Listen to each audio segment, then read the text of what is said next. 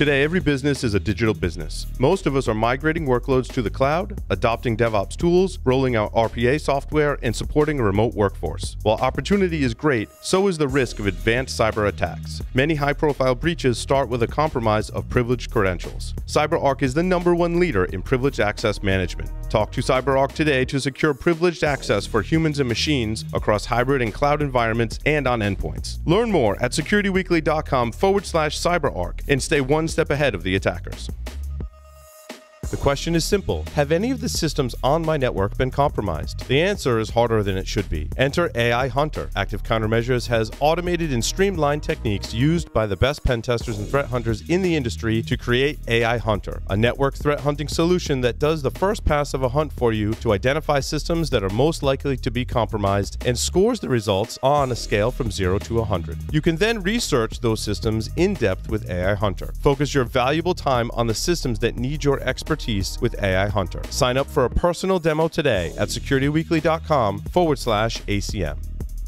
Welcome back, everyone, to Enterprise Security Weekly. Join the Security Weekly mailing list and receive your invite to our community Discord server by visiting securityweekly.com/subscribe, clicking the join button. Join the discussion on Discord. It's been great. All of our shows are now being broadcast live, and there is a chat associated with each of them and our webcast, too. So it's been a lot of fun. Heather Adkins is an 18-year Google veteran and founding member of the Google security team. As the Senior Director of Information Security, she has built a global team responsible for maintaining the safety and security of Google's networks, systems, and applications. I would not want that level of responsibility, Heather, to be honest with you. Welcome to the show. Thank you. Thank you very much. Yeah, some mornings I wake up and I wonder what I'm doing, but yeah, it's been a great ride. Yeah, you have a lot on your plate, certainly. And a new book on site reliability engineering. I guess we'll start with what is site reliability engineering? So site reliability engineering is Google's approach to managing systems.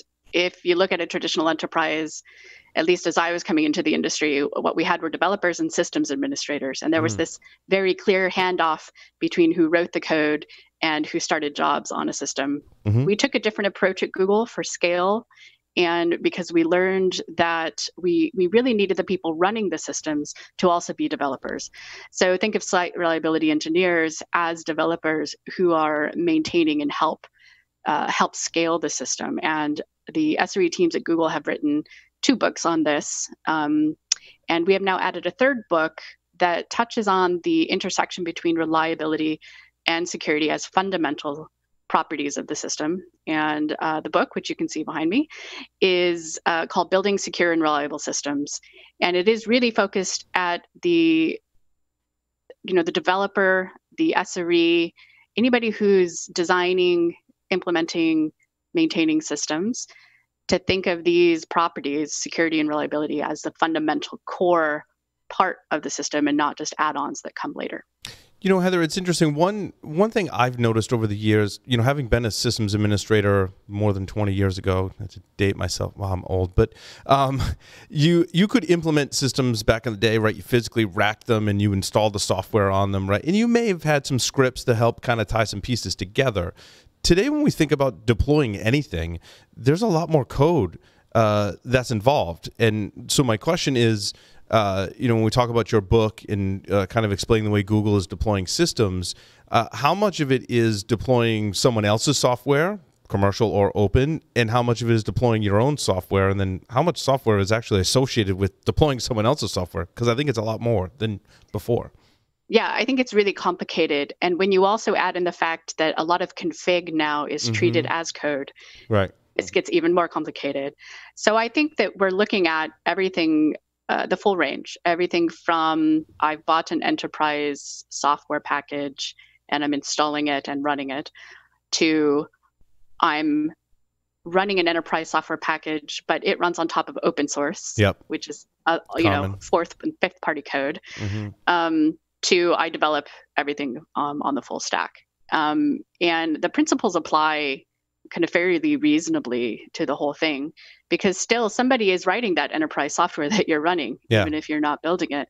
And so you're just relying on the enterprise the people who are producing that software to have these components in place as well.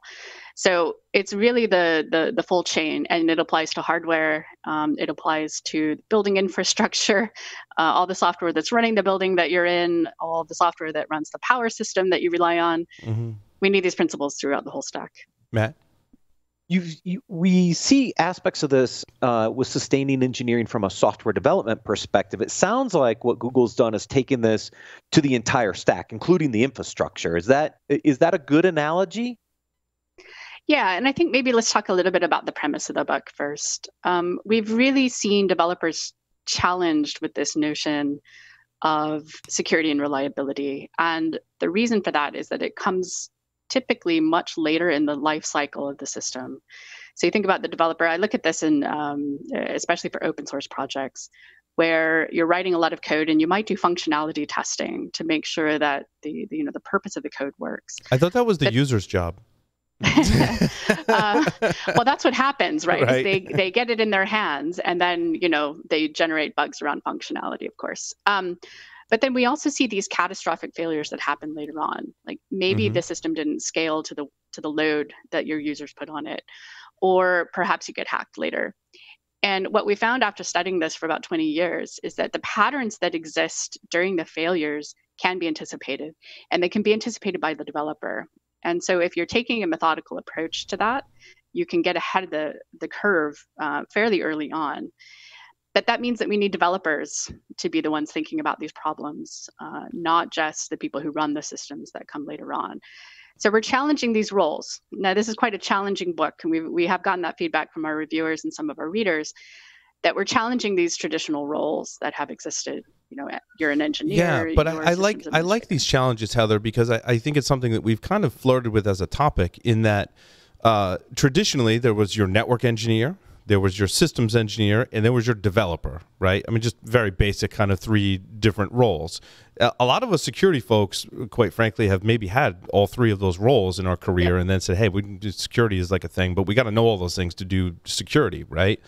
And but what you're saying is that there's a skills. So what I find is developers sometimes don't have the network knowledge, right? And maybe systems people don't have the developer knowledge. But what you're saying is these roles are merging, which I think is fantastic, quite frankly.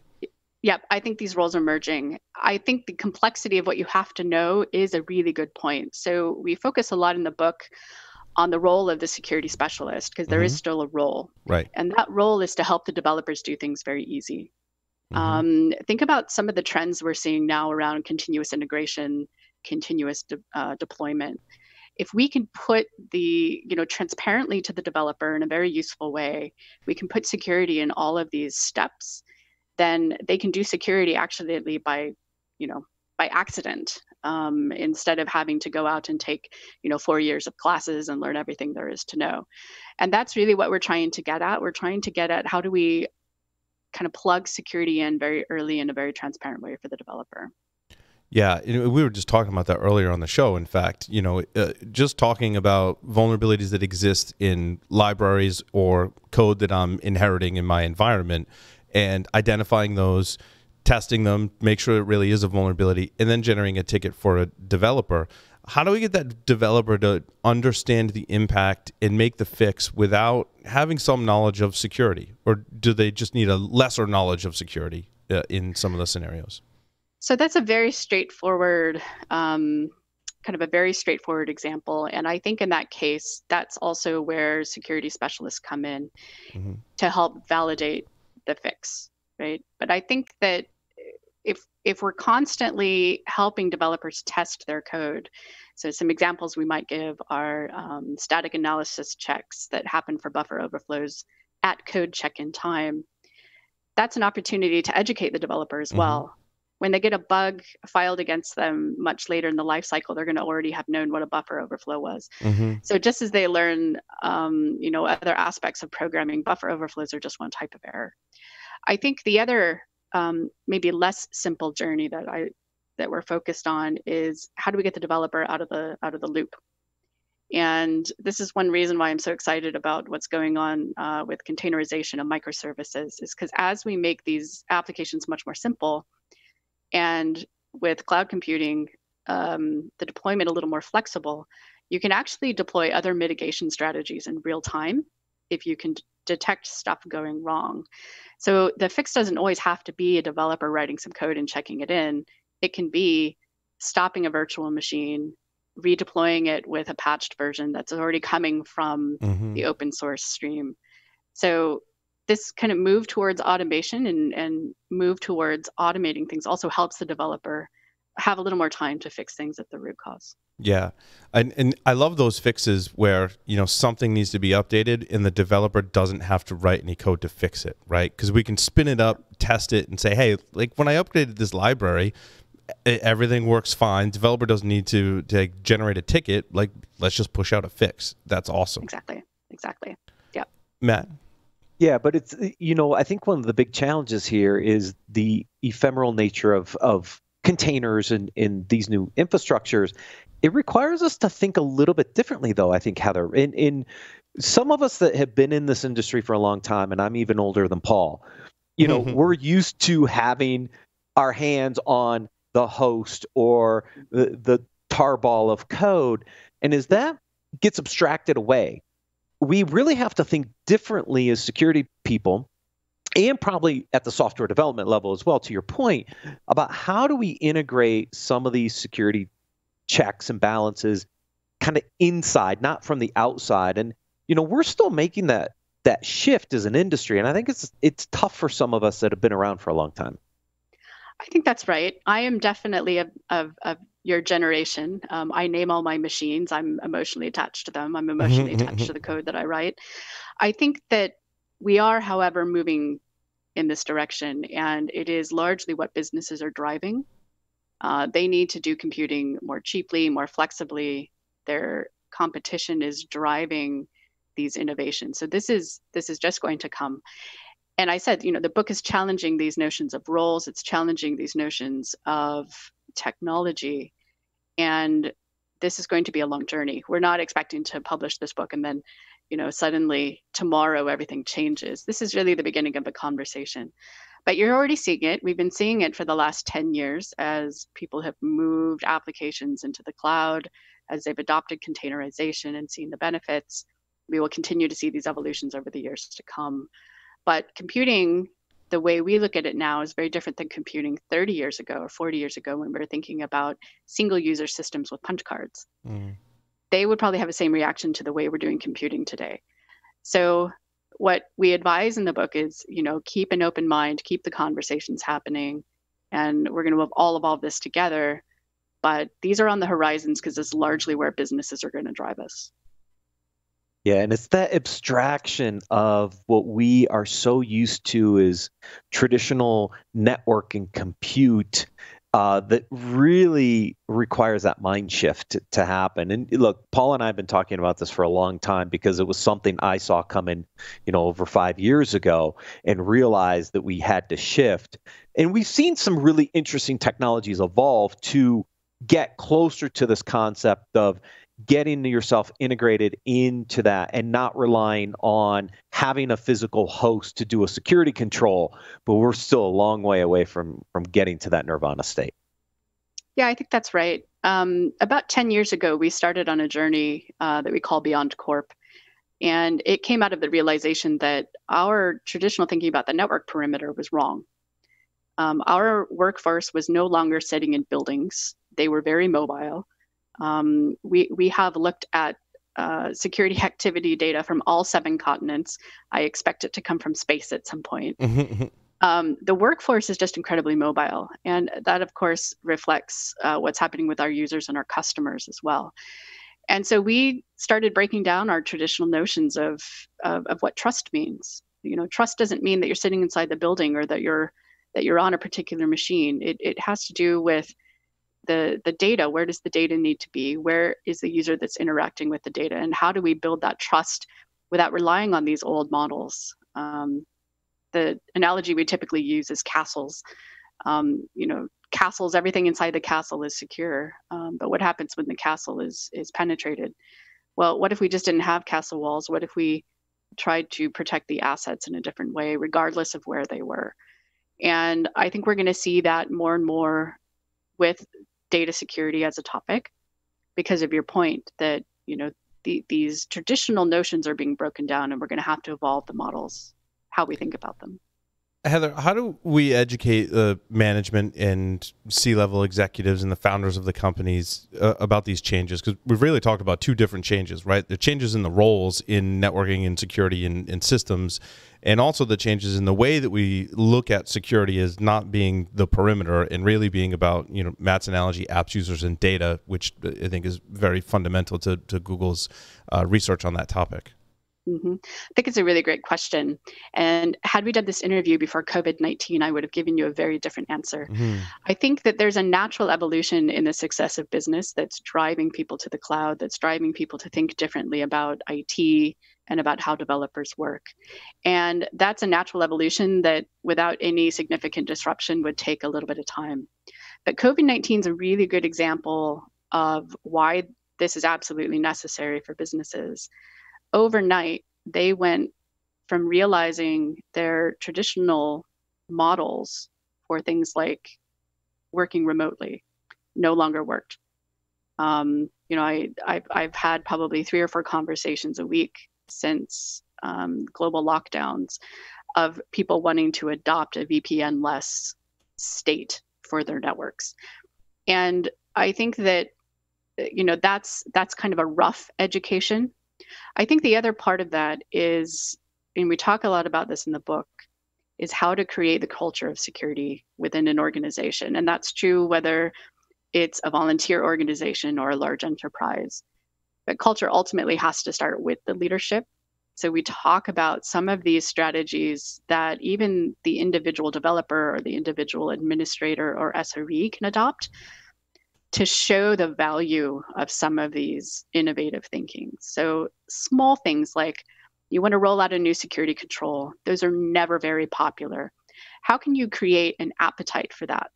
How can you show that change is going to be safe? How can you show that it has a value and that it's cost effective? And I think through these kind of small learning moments, you can actually convince, leadership who's willing to make a change. And then, of course, with COVID-19, we have a major disruption that if you're in one of these roles now is a major opportunity for you to step up and show that this can be beneficial. Yeah, that's interesting. Yeah. That transformation, I thought Gene Kim did a great job in the Unicorn Project, showing that transformation and how they convince management that this is the way we do things now, and it's very different. Yeah. Yeah, and we have an external event like what we've been going through that I think now accelerates what I've been talking about for 5 years, is that this day was eventually going to happen, and it was slowly happening, to your point, Heather. But now we have this external event that I think now really puts a spotlight on where this can really accelerate going forward. And that means as security professionals, from our industry perspective, we've got to start thinking a little bit differently. I look at the book and there's like 500 pages of, I bet, just compelling content. Is there a place where people can look in here and say, this is what I should kind of read first to really understand what's going on? Is there a good place to start with this book? Absolutely. So we acknowledge upfront that this is not a Sherlock Holmes novel. You're not going to sit down and read it in a weekend. It's really a book about challenging thinking. So what I recommend is that you start with a few places and then cherry pick, depending on where you're at and what problems you're seeing today, what changes you want to make, cherry pick what other parts of the book you want to read. And I would start with the introduction. There are 2 chapters in the introduction that give an overview of our approach. We talk a little bit about adversaries. And then I would actually read the end of the book. And the end of the book begins with a case study from the Chrome security team, how they started their product security team, the versions of that team, some of the challenges they've solved, and how they've worked with engineers to get started. And then the culture sections. And this touches on, how do you make change? How do you institute change? And then cherry pick the technical chapters in between on testing, on building resiliency, and come back to them from time to time as you are facing those challenges. I think that's the most reasonable approach to the book. You can try to read it end to end, but I guarantee it's not going to be the page turner that you might expect from like a Sherlock Holmes or something. So. Perfect. That's exactly what I wanted our listeners to understand, because it's a long book. So that's great advice. Yeah, and we wanted it to be challenging. We wanted it to be advanced so that when you read it in 5 years, you're still thinking about new thoughts and pushing your conversations forward. And so we had some great reviewers, I should say, from O'Reilly, who really challenged us to think about the book and what we wanted it to be. That's awesome. Matt, any other questions for Heather?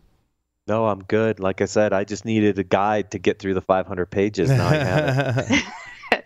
And let me say, if I just have a few minutes, that sure. There are over 150 contributors to this book. Wow. And 6 author editors. We had an amazing team at O'Reilly. Anybody who's ever written a book probably knows this, but you end up cutting out as much content as you leave in. Mm-hmm. And we hope that it's helpful for people long term. Again, spend some time with it, come back to it from time to time, and reach out. All the authors are named, and a lot of us are on Twitter. So reach out if you ever have questions or want to chat through some of the content. Fantastic. The book is Building Secure and Reliable Systems from O'Reilly Press. Make sure you go check it out. It sounds awesome. It's on my reading list now for sure, Heather. Thank you. Heather, thank you so much for appearing on Enterprise Security Weekly. Great. Thanks all. With that will conclude the show. Thank you everyone for listening and watching. We'll see you next time.